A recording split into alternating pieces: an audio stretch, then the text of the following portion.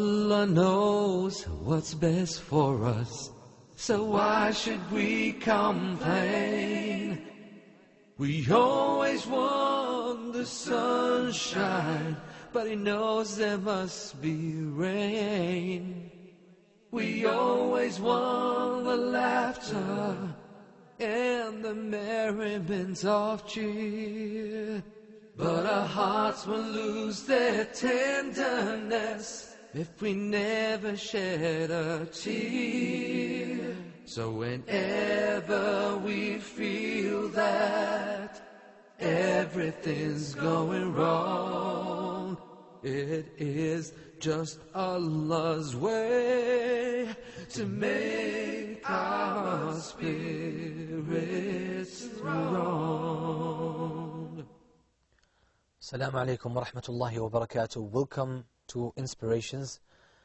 After spending a very beautiful time during the month of Ramadan talking about the Muslim character, talking about the profound nature of Tawheed and how strong the impact it has on our character, now we come back to live with the Prophet sallallahu alaihi wasallam, to spend some time with him, to learn from him, to learn from his dedication, to learn from his iman and his faith, to learn from his love and his affection to the people around him, to learn from his mercy, and to learn from everything that he displayed in the different circumstances he had to deal with.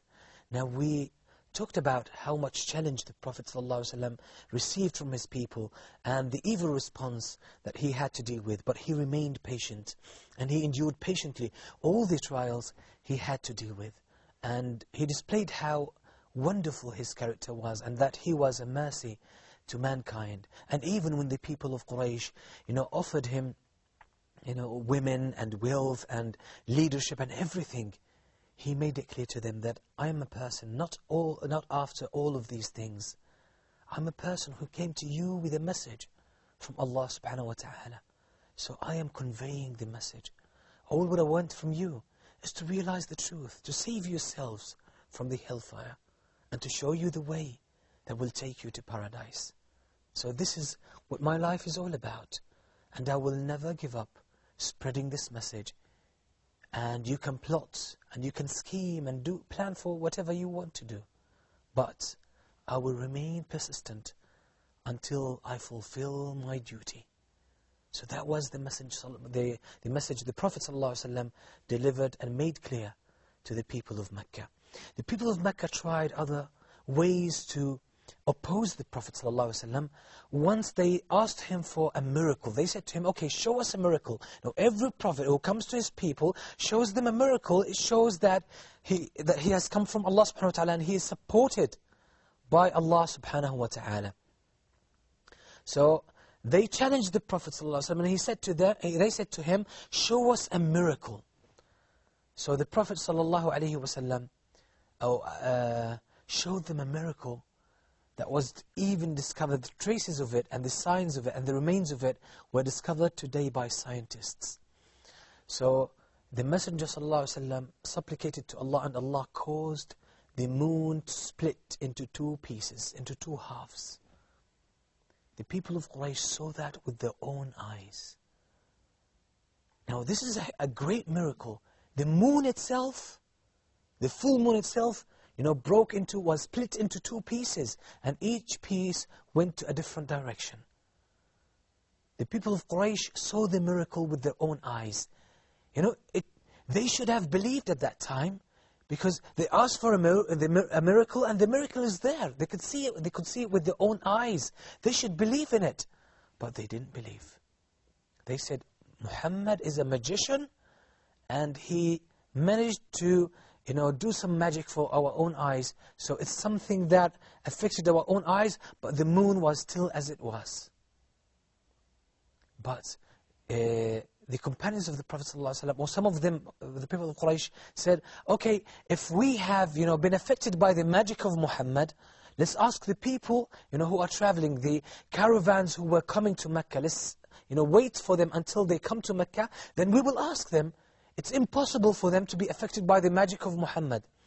Now when the caravans came days later, they said that we saw that the moon split into two pieces.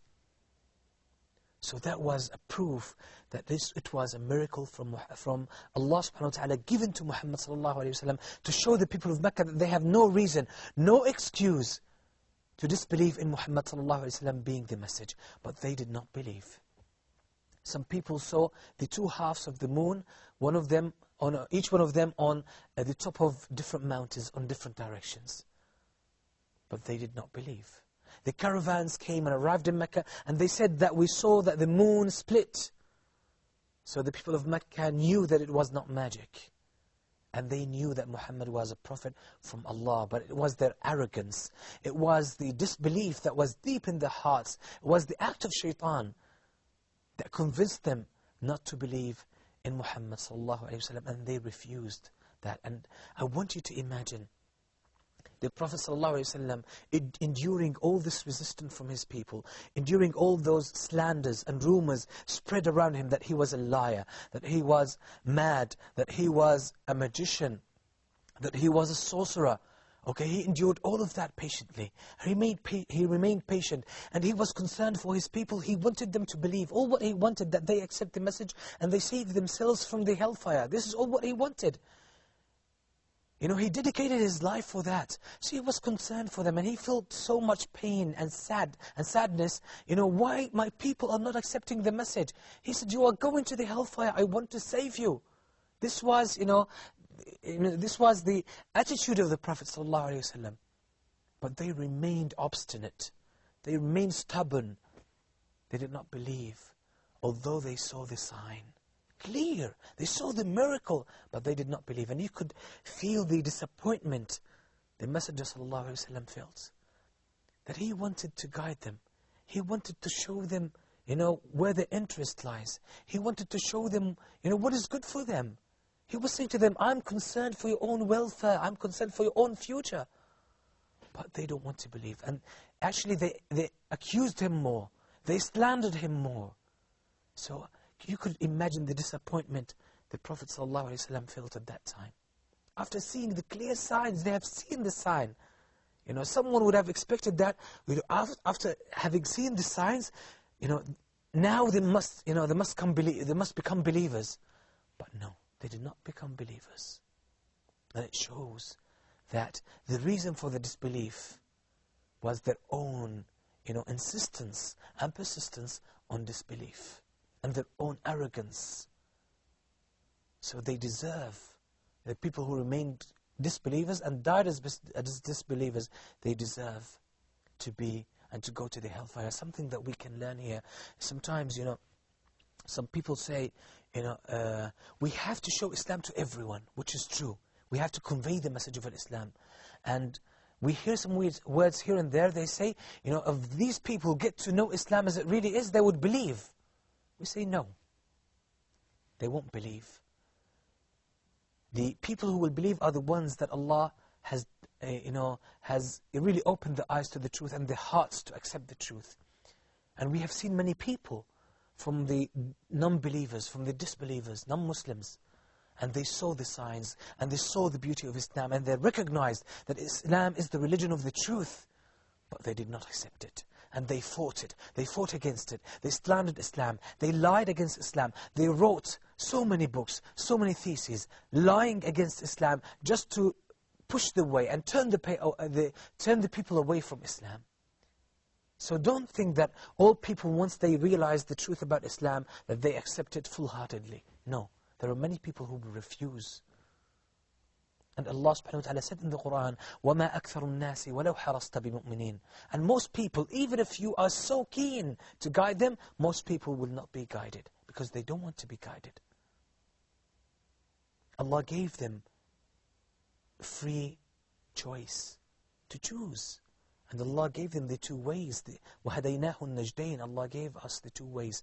The way of goodness and the way of falsehood, the way of disbelief. And it's up to us to choose. Unfortunately, most people give precedence to their desires, the desires of this world. They cannot sacrifice their desires for the sake of eternal happiness and eternal blessings in paradise. Most people are very keen to enjoy this world, and do away with the enjoyment of the hereafter. This is the mistake most people fall in and commit. And unfortunately, it's only one opportunity, one chance that we are given, which is this life, to choose where we want to go, to paradise or to the hellfire. So the Prophet ﷺ must have felt disappointed when he saw this aversion from the people of Quraysh and their hatred to the truth and their obstinate opposition and refusal and rejection of the truth. It must have affected him and left a scar in his heart. And just another sign to show that the people of Quraysh knew that Muhammad ﷺ was a prophet, but it was their arrogance, it was their haughtiness, it was their insistence on disbelief that prevented them from accepting the message of Islam. That one day al-Mughira ibn Shu'bah, one of the people of al-Ta'if, he was in Mecca with one of his friends, Abu Jahl. They were walking in the streets of Mecca, and all of a sudden they came across the Prophet ﷺ. So the Messenger ﷺ saw them. Despite all the opposition and all the insults the Prophet ﷺ received from Abu Jahl and the abuse and the bad treatment, still the Prophet ﷺ, he greeted him and he said to him, Ya Abu Jahl, isn't it time for you to believe and accept the message? You know that I came as a messenger from Allah. You know that. It's time for you to believe. Why don't you believe, Ya Abu Jahl? Abu Jahl said to Muhammad ﷺ, leave us alone. Stop preaching Islam. You just want us to, bear witness that you have delivered the message. Okay, I bear witness that you have delivered the message. Okay, give up this call. Leave us alone. Don't preach Islam to us anymore. So the Prophet ﷺ left him and he went away. So Abu Jahl said to al-Mughira ibn Shu'bah, he said to him, I know that what Muhammad is telling is the truth. I know that. But the children of Qusay, because there were different clans from Quraysh, the children of Qusay, the fifth grandfather of the Prophet ﷺ, they said that guardianship over or maintenance of the haram, of the sacred house, is for us. We said, okay, you get that. They said al-liwa, which is the banner or the flag or the leadership of the military affairs, is for us. We said, okay. And they said, an-nadwa is for us, sort of, political leadership over Mecca is for us. We said, okay. And they said, hijab, they said, okay, we will feed, it's our responsibility to feed the pilgrims and to provide them with food and water. We said, all right. But then we provided food with them and we started competing until we caught up with them. And now they're saying one of us is a prophet? I will never believe in him. So actually it was this feeling, the false pride in one's family and one's lineage that prevented Abu Jahl from accepting the truth. This hadith, the scholars are not agreed, or this narration, the scholars are not agreed that it is authentic. They differed about it. Some people considered it to be weak. Some of them considered it to be hasan. So I'm not sure about its authenticity. We mention it as it has, no implications on fiqh or aqidah, and it actually reflects the real state of the people of Mecca, that they really knew that Muhammad ﷺ was telling the truth and he was a messenger from Allah, but it was their arrogance, and it was their false pride in their own tribes and their own clans and their own families that prevented them from accepting the message of Muhammad sallallahu alayhi wa alihi wasallam. So the Prophet sallallahu alayhi wa sallam realized that his people knew that he was a prophet, but they did not want to accept the truth. But despite all this opposition, despite all this disappointment, the Messenger sallallahu alayhi wa sallam remained firm and strong. And he kept preaching the message of Islam to everyone, and he remained persistent, and he had high morale in spreading the message of Islam. He never gave up. And this is how we should be today. That when we see the opposition against Islam today, when we see the war against Islam in the media, military war and everything, it should make us more persistent in spreading the message of Islam to the people and showing them the beauty of Islam, and the people who are looking for the truth, inshallah, will accept it. And we shouldn't, surrender to disappointment. When we preach Islam to the others, convey the message of Islam to others, and we don't receive a positive response, don't give up. Still, convey the message of Islam to more people. Repeatedly, preach Islam to them, remind them of the truth. Hopefully, inshallah, make dua. Inshallah, one day, people will accept the message of Islam. This is the spirit that we should learn from Muhammad sallallahu alayhi wa alihi wasallam. And actually, the false propaganda that the people of Quraysh spread about Muhammad, that he was mad and he was possessed by jinn and so on and so forth, sometimes it brought positive results. Because there was one man from Arabian Peninsula who came to Mecca. His name was Dimad. He was a very wise person. Now this man, he was some sort of a doctor. He could heal people who had madness or who suffered from possession, jinn possession, spirit possession. So he heard about Muhammad, that the people spread news about him that he was possessed by jinn. So he said, I will come to this man, I will see this man Muhammad, and hopefully that Allah will cure him, by means of me, because I know how to cure from the evil spirit. So he came to Muhammad sallallahu alaihi wasallam and he sat with him and he said, Ya Muhammad, I am a person that Allah causes people to be healed by means of me. I have learned how to, cure people from this evil spirit. I'm from possession. So the Prophet sallallahu alaihi wasallam said to him, sit down. He sat down. The Messenger sallallahu alaihi wasallam said to him, all praise is due to Allah. I praise Him, I seek His help, and I ask for His forgiveness. Whomever Allah guides, none can lead him astray. And whomever Allah leaves to go astray, none can guide him. And I bear witness that none has the right to be worshipped but Allah. I bear witness that none has the right to be worshipped but Allah. I bear witness that none has the right to be worshipped but Allah. Now Dimad heard these words and he said, I've seen mad people, I've seen people who have been possessed. I know poets, I know mad people, I know about madness, but none of them speaks such noble words. These words can only be from Allah, and those words can only be said and conveyed by a prophet. So he extended his hand to the Prophet ﷺ. He said, you must be a prophet. I bear witness that none has the right but Allah, and that you are the messenger of Allah. The Prophet ﷺ said to him, I will not shake your hand and give you a covenant until you promise me to spread the message of Islam to your people as well. And Dimad was the leader of his people.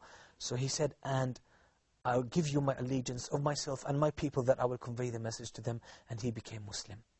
So we see, when we put our trust in Allah and we remain persistent in our da'wah, Allah will help us. So never give up when you see the people trying to defame Islam. The media is waging a war against Islam, distorting Islam, distorting the image of Islam. We still, persistent in our da'wah. We teach the world about the beauty and the purity of Islam. And inshallah, the people who are looking for the truth, Allah will guide them to it. And Allah will make them come to it, inshallah. Now, there were some people coming from Medina. And those people came because Medina was made of tribes, and those tribes always fought against each other. Like Al-Aws wal Khazraj always fought against each other. One party of them, or one side of them, came to Mecca. They were seeking the help of Quraysh. They wanted Quraysh to become their allies in order to help them against the other tribe. Now, among those two people, there was a young man called Iyas ibn Mu'adh, and their leader, the leader of that group, of that delegation who came to Mecca, was Anas ibn Rafi'. Something very interesting happened to them. Inshallah, stay with us after the break to find out the beautiful story that happened with this group of people coming from Medina to Mecca. It is just Allah's way to make our spirits strong. It is just Allah's way to make our spirits strong. Assalamu alaikum wa rahmatullahi wa barakatuh. Welcome back. You're still watching Inspirations, and we are still talking about the challenges the Prophet ﷺ endured patiently and wisely, and how he started to make, a difference in the lives of some of the important people, in the Arabian Peninsula. Now, we said that there was a group of people who came from Medina. They are from Banu Abd al-Ashhal, the tribe of Banu Abd al-Ashhal. They came to seek the help of Quraysh and their alliance against, against their enemies in Medina as well. Actually, they were cousins in the first place, but they were fighting against each other. So they came to seek the help of Quraysh. The Prophet ﷺ heard about them. So he went to see them, and he sat with them. He said to them, would you like to hear something, or let me offer you something better than the thing that you came for? You came to try and get, Quraysh to be your allies against your cousins. I have something better than that to offer you. What do you think? They said, okay, we'll hear. We don't have a problem with that. So the Messenger ﷺ said to them, I am a messenger from Allah. I am calling you to worship Allah subhanahu wa ta'ala alone, and to abandon the worship of the idols, and to establish the worship of Allah subhanahu wa ta'ala alone, to single out Allah subhanahu wa ta'ala with all forms of worship, and to support me to convey this message to the people, because Quraysh have prevented me from that. So this young man, Iyas ibn Mu'adh, he turned to his people and he said to them, by Allah, this is something, far greater than the thing that we came for. This is a great thing, this is a great offer. But their leader at that time, Anas ibn Rafi', looked at him and he held some sand in his hand and he threw it in the face of Iyas ibn Mu'adh, and he said to him, just shut up, okay? Come off it. We didn't come for this. We came for something more important. So Iyas ibn Mu'adh remained silent. And the Prophet ﷺ saw that this was the case, so he left them and went. He conveyed the message to them, and he did his part of the job. Now, this young man, Iyas ibn Mu'adh, he saw that the Prophet ﷺ was telling the truth, and he was a messenger. So it seems that he believed in him. So they went back to Medina, and there was a war. The war took place in Medina, and after some time, this Iyas ibn Mu'adh, this young man, for some reason died. He was dying, and as he was dying, some of the people of Medina narrate the story. They say when he was dying, he kept saying, Allahu Akbar, Allahu Akbar, La ilaha illallah. He had faith. Since that time he met the Prophet ﷺ, years later, he still, throughout that time, he knew that Muhammad was a prophet from Allah, so he straight away believed in the message of Islam, because the Prophet ﷺ, when he conveyed the message to them, he told them what Islam is all about and what they should do, single out Allah in worship, and he recited some of the Quran to them. So he took a brief of the message of Islam, a condensed or a crash course on Islam, so he understood the essence of it and he believed in it. But he could not, break or challenge the leadership of that man, Anas ibn Rafi'. So when the moment of death came to him, there was no fear of the leadership, and Iman came up to the surface, and he revealed his Iman to the people around him. So the people of Medina said, we had no doubt that he died as a Muslim. So the Prophet ﷺ was still spreading the news about Islam, and still some good fruits were coming. And sometimes maybe you give some people da'wah and you don't realize, you don't realize that some people get affected. Maybe some years later, the seed that you planted in the hearts of those people starts to grow.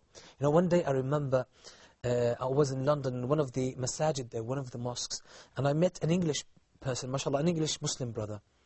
And we were sitting, and he pointed at an elderly person, an Iraqi person who's been living in the UK for more than 45 years. He spent most of his time there. And this elderly Iraqi man, mashallah, may Allah grant him a lot of mercy. He's a very wise man, a very nice man. His name was Abu Yasin. He's very well known. He's always there in Hyde Park. And he always invites the younger brothers to give da'wah. This Abu Yasin, mashallah, a very nice man, and may Allah reward him. And he always encourages the brothers to give da'wah in Hyde Park, in Leicester Square, in different parts of the UK. So one night he was in Leicester Square, this old man, and he had the da'wah table, he had pamphlets to give out to people talking about Islam. So this young Englishman, he at that time, he wasn't a believer. He was just an atheist or something, like any average, English gentleman. And he was spending his nights during the weekend in nightclubs, drinking, partying with women, all that stuff. Just the normal stuff for any average Englishman, young man. And he happened to pass by the da'wah table, and Abu Yasin, this old man, gave him da'wah. He spoke to him briefly about Islam, and he gave him some pamphlets. So at that time he was not affected, but he took the pamphlets, he read them, and he kept them. So about 5 years later, he said, the words of that old man, started to grow in my heart like a seed. I started to think about them. I became more curious about Islam. I read the pamphlets. I became convinced about Islam. I inquired more about Islam, and I became Muslim. So he said to me, now I recognize this old man. He was in the same masjid. He gave me da'wah about 5 years ago. And I'm sure that he doesn't remember me. He doesn't know me. So he just threw that word, and he gave da'wah. And Allah subhanahu wa ta'ala caused that person to believe in Islam, to accept Islam 5 years later. So let's always, preach the message of Islam, give it to the people. You don't know when the seed will grow. Just like this story that happened to Abu Yasin, this elderly, and to this English brother who embraced Islam. May Allah, make us all firm on Islam and strengthen us in Iman.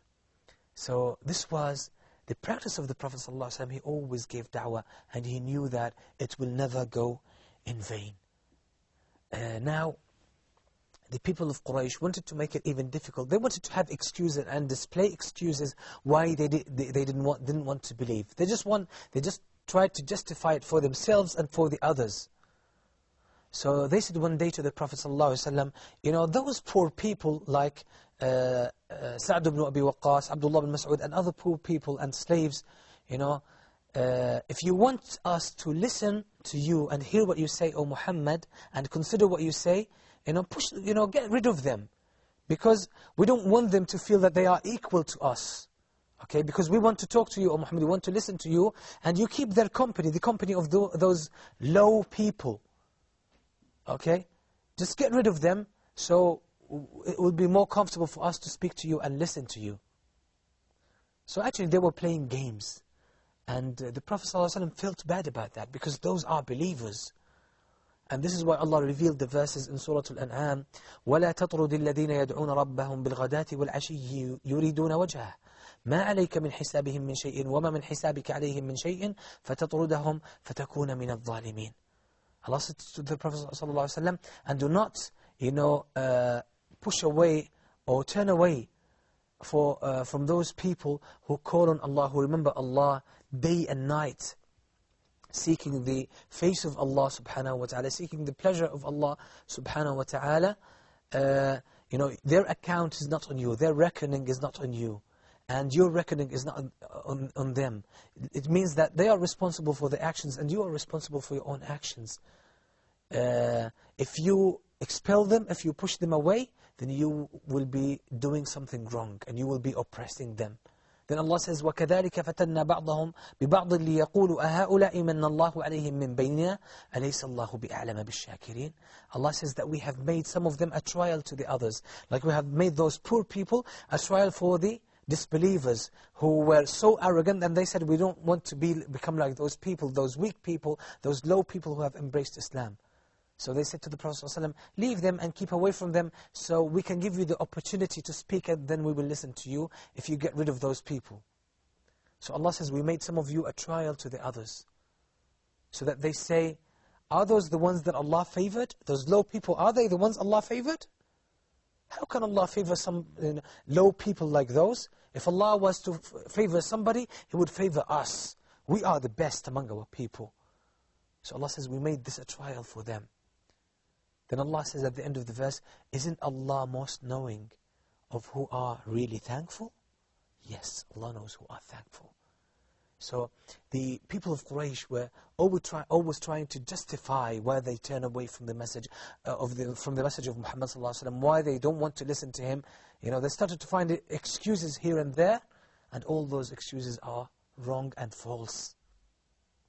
So Allah subhanahu wa ta'ala exposed them in those verses. They even put more challenges in the way of the Prophet sallallahu alaihi wasallam. For example, they said to the Prophet one day, okay, if you want us to believe in you, we have one condition. We will believe if you fulfill it.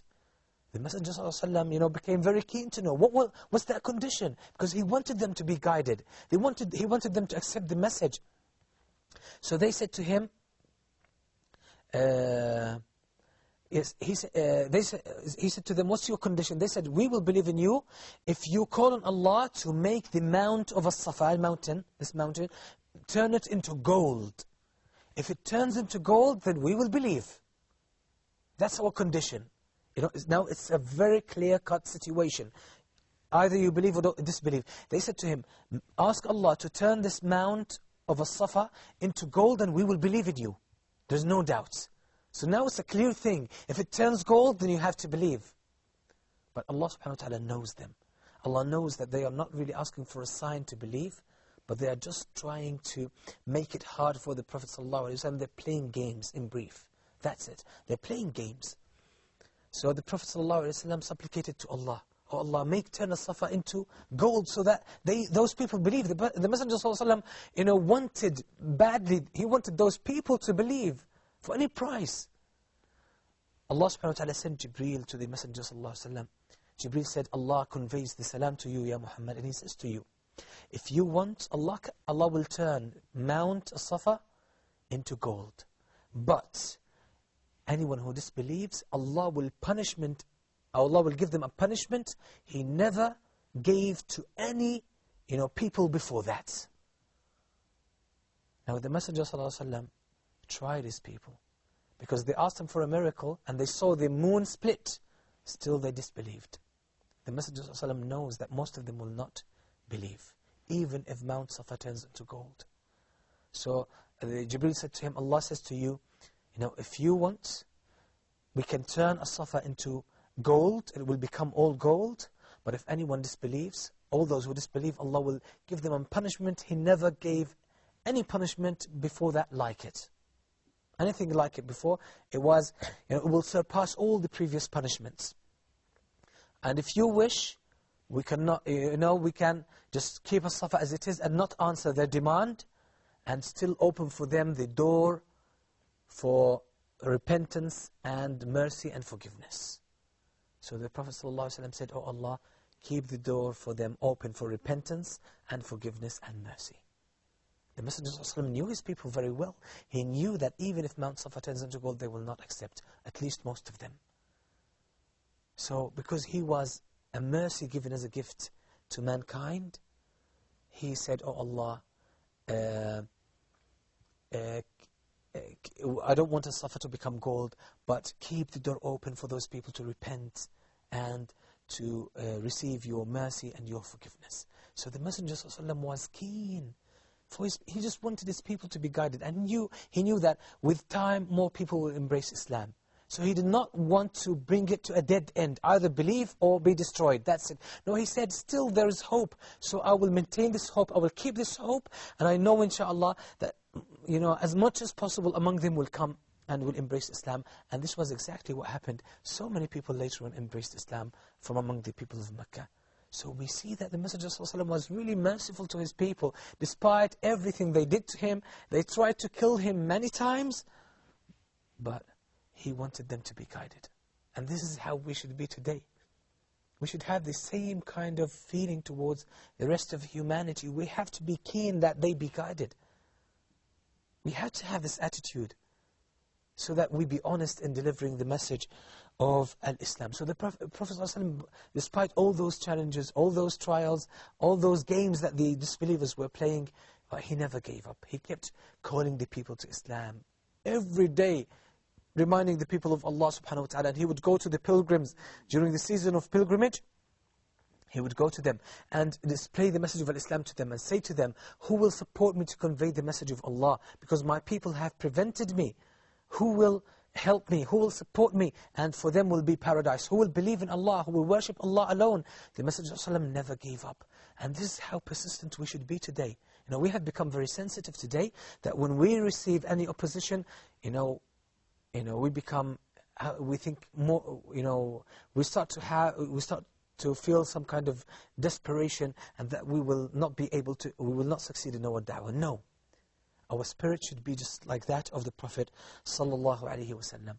Now, when the people of Quraysh saw the persistence of the Messenger sallallahu alaihi wasallam, they decided to resort to a different style.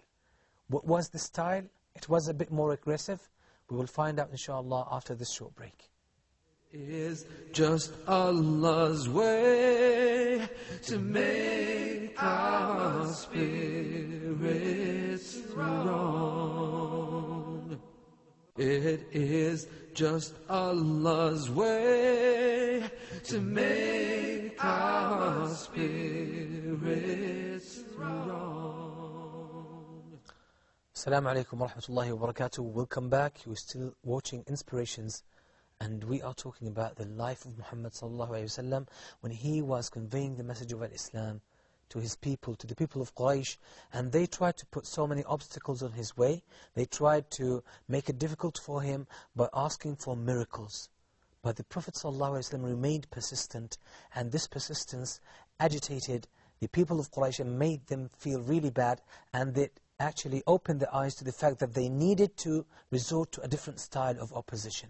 So this time, they decided to do away with the whole issue and assassinate the Prophet ﷺ. Just kill him, murder him, and get rid of him. That was the conclusion they came up with. Now, how could they do so? One day they were sitting close to Al-Kaaba, and they said, there is no person who came to his people, to his tribe, with such an evil trial, with such a problematic thing, just as Muhammad came to his people with. Muhammad came to his people with such a great distress and disgrace. So there is no one who came among the Arabs who came to his people with such a heresy, with such an evil thing. And we have been so much patient with him. So enough of that. So they decided to kill him. And they said, if we see him, then we will kill him. Now Fatima, she was a little daughter of the Prophet ﷺ, just a little girl. She heard about that, and she ran to the Prophet ﷺ weeping and crying, and she told her father, she told the Prophet ﷺ that the people of Quraysh are conspiring to kill you. They are determined to kill you now. The Messenger ﷺ calmed her down, and he said, don't worry. He made wudu, and he went outside, and he went to the Kaaba, and he found those people gathering, and he came to them, and he said, he stood next to them. None of them uttered a word to Muhammad sallallahu alaihi wasallam. They were taken by fear. So the Prophet sallallahu alaihi wasallam, he came to them and he said to them, "Shahatil wujuh." He said to them, "May your faces be disgraced. May you be disgraced." Just as a challenge that you want to murder the Prophet sallallahu alaihi wasallam, here he is in front of your eyes. They couldn't do anything. But the news about the conspiracy to assassinate Muhammad sallallahu alaihi wasallam spread in Mecca. So now Abu Talib, the uncle of the Prophet sallallahu alaihi wasallam, and the rest of his relatives decided to protect Muhammad. They said, now the people of Quraysh have moved on to a new step. They're planning to kill Muhammad. No, we will not give them a chance. It's our honor, it's our dignity as a clan from Quraysh to protect our individuals, to protect Muhammad. He's one of us. Even though we're non-Muslims, but we will protect him. He's our son. They cannot kill him. So they decided to protect him. They knew they will not be able to protect him except when they keep themselves in a close area, which was, at a small valley, was called Sha'bu Abi Talib. So the Muslims, or the family of the Prophet ﷺ, his relatives, gathered there to protect Muhammad ﷺ. So it was a small area, narrow area, so they could protect him. It wasn't an open area. So it was easier to protect Muhammad ﷺ. And the believers joined them, and even the disbelievers from among the family or the household of Abu Talib and Abdul Muttalib remained there with them so that they protect the Prophet ﷺ, because it was a matter of dignity and honor to them. Now, that was called, so the people of Mecca became very angry with that, and they decided to boycott everyone who decided to protect Muhammad sallallahu alaihi wasallam, the Muslims and the non-Muslims. They said, you have to hand him over to us to kill him. If you don't do that, we will boycott you. or the family of Abdul Muttalib. We will boycott you totally. And so they did. No trading with them. They could not buy, they could not sell anything. They even prevented traders from outside to do any trade, any business with them, any business and dealings with them. So they could not even buy food. And they said no marital relations with them. No one marries from them. No one gives them their daughters or sisters in marriage. Total boycott, social. Don't even speak to them. Total, some kind of sanctions against them. So it became very hard now, because those people, they run out of food, they run out of drink. They didn't, they didn't know how to survive. There was no means to survive. To the extent that some of them said that we had to eat. We used for a long time to eat the leaves, the tree leaves, in order to survive. We didn't find anything. And even some of the narrations, maybe there is weakness in it. It says that one of the Muslims said that I was urinating one day and I heard some cracking noise. So I checked what that was. It was, a piece of skin of a dead animal. It was dry and hard. He said, I took it and I put it in water until it started to become a bit softer. Then I boiled it and cooked it, and then I ate it. Because sometimes for 10 and 15 days they didn't have a bite, no food. They couldn't. Because total boycott. No one could trade with them at all. But most of the narrations mentioned that this kind of siege or boycott remained for 3 years. But actually there is no authentic narration that indicates how long that boycott or that hisar took. How long it remained for. So we don't have anything definitive about it. So we can't be sure that it was 3 years. Because 3 years is quite a long time. So there is no authentic narration that indicates how long it was. So we can't specify. But some of the people of Quraysh actually, their hearts really felt the suffering of those people. They said, those are our cousins, our relatives. How can we do this to them? But they did not have the courage or the guts to defy the authority of Abu Jahl and the rest of the people, the rest of the leaders of Quraysh. So what they used to do, they used to, put on the back of a camel or a donkey food and drink and everything. They would, put lots of food, and then they would push it to go by itself to the Shi'b, to the area where Abu Talib and the people who decided to protect Muhammad ﷺ were. So from time to time they could get some food and some drink here and there. Until they remained there for some time. Then the people, some of the good people in Quraysh, they plotted and they conspired to break this boycott. So they agreed one night to speak and support each other and to announce that they will break it. And why are we persecuting our people just because they don't want to give up Muhammad sallallahu alaihi wasallam? And so they did. They gathered the people of Mecca and they said, it's a shame on us to let our relatives, our cousins die while we are enjoying food and enjoying our lives. So Abu Jahl said, no, you are a liar. Somebody else said, you are a liar, Abu Jahl. We shouldn't do this to our relatives. A third person, a fourth person. Then they decided to break this boycott. And Allah subhanahu wa ta'ala brought relief to Muhammad sallallahu alaihi wasallam and to the family of Abu Talib and to the Muslims who were with them. So many stories, really talk about the suffering of the Muslims and the others when they remained during that boycott. But most of them are not authentic. As I said, there's no much harm to mention some of them, but I don't want to focus on that. It was very difficult, very difficult time for everyone. But alhamdulillah, Allah subhanahu wa ta'ala brought relief of it. Now after this boycott, soon after it, remained very major events in the life of Muhammad sallallahu alaihi wasallam that changed his life forever. They had profound impact on him.